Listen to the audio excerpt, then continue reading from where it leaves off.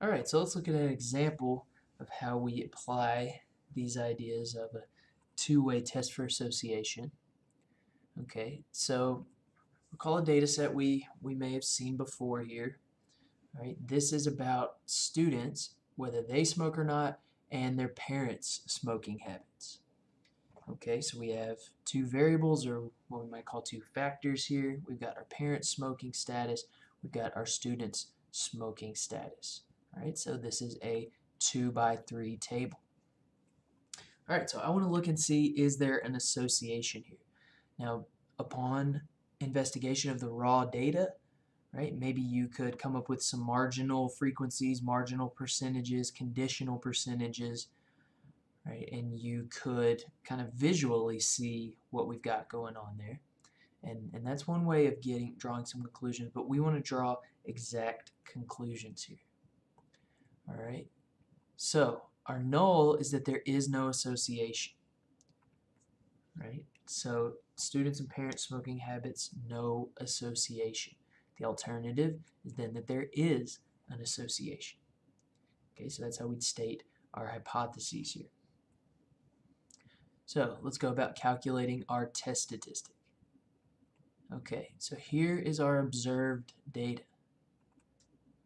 We technically need to check our conditions. For that, we need the expected in order to calculate our expected. All right, so we're going to just focus on this first cell here, cell 1, 1. All right, remember, to calculate our expected, we take the row total times the column total, divide by our overall total. All right, so here our row total for cell 1, 1 is in green. Our column total is in blue. Overall total in red gives us our expected for 1, 1 in purple there. All right, our observed in purple there. Our observed in cell 1, 1 is in yellow there. All right, we're going to then use that observed and expected to calculate each cell's contribution. Okay, so using the 400, the 332, we plug in to each cell's contribution, and I find that one in orange there. All right, so I'm just doing it for cell 1, 1 here. We would have to do it for all the rest of the cells, right, and then sum that up to find our overall test statistic. All right, found my test statistic. Let's find our p-value. So our p-value here would be represented like this. Remember, when we have a chi-squared test, we're generally always running a right-tailed test. So our test statistic 37.57. Now we need to figure out our degrees of freedom. Remember, we had a 3 by 2 table. Okay, so our degrees of freedom comes out to be 2. So looking at my table, at 2 degrees of freedom, right, remember my test statistic was 37.57. So here's 10.597. It's definitely greater than this, so we estimate our p-value is very, very small.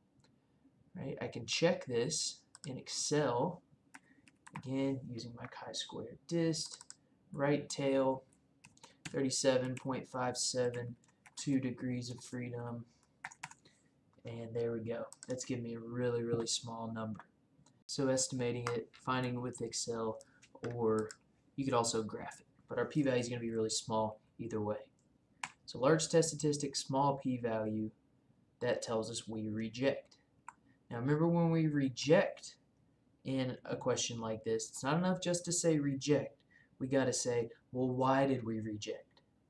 All right, so the way we figure that out, again, remember, we look at each cell's contributions, and we notice any large contributions. Now here's a pretty big one, here's a pretty big one. Okay, so I look back, so I see these contributions that I have in red here. All right, now remember, a large contribution, it doesn't tell us if our observed is way more than what we expected or way less, so we have to go back and examine that ourselves. All right, so we expected about 332 students to smoke when both of their parents smoked, but actually we saw higher. Okay, so this cell observed was higher than what we expected. This cell's observed was lower than what we expected. Okay, so looks like more students who both their parents smoke are smoking. all other things equal, and less students where neither of their parents are smoking. Plugging this into Minitab, I've got my data here organized in a table. All right, sometimes we may have the raw data, sometimes we may have it organized in a table. All right, so when we go here to Stat Tables, chi-squared test for association, we don't have the raw data, we've got data summarized in a table. So here we do have to be kind of careful. All right, so I can tell it. So we see that our actual numbers are in rows, or in columns C2 and C3. Right, so that's where our table lies. And then we have a nice option that Minitab gives us here that'll kind of help us keep everything straight. We can include our column and row labels. All right, so our rows are labeled here in column 1, both 1. Our column names are already included there. Okay, so another option that we have here that I usually want to click here is when I go to options, right, it's going to give us our observed, it's going to give us the marginals, but I also want each cell's contributions. Okay, that's always nice to have in case I reject, I can go back and look.